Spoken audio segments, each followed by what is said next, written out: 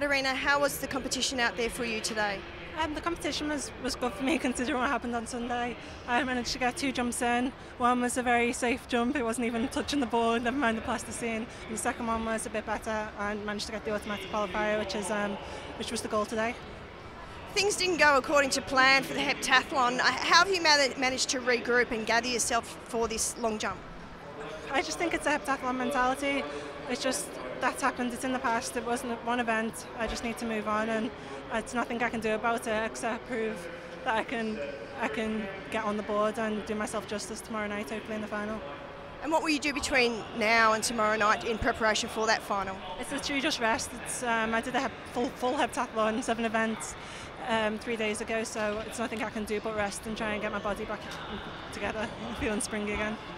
Best wishes for tomorrow. Thank you, see you tomorrow.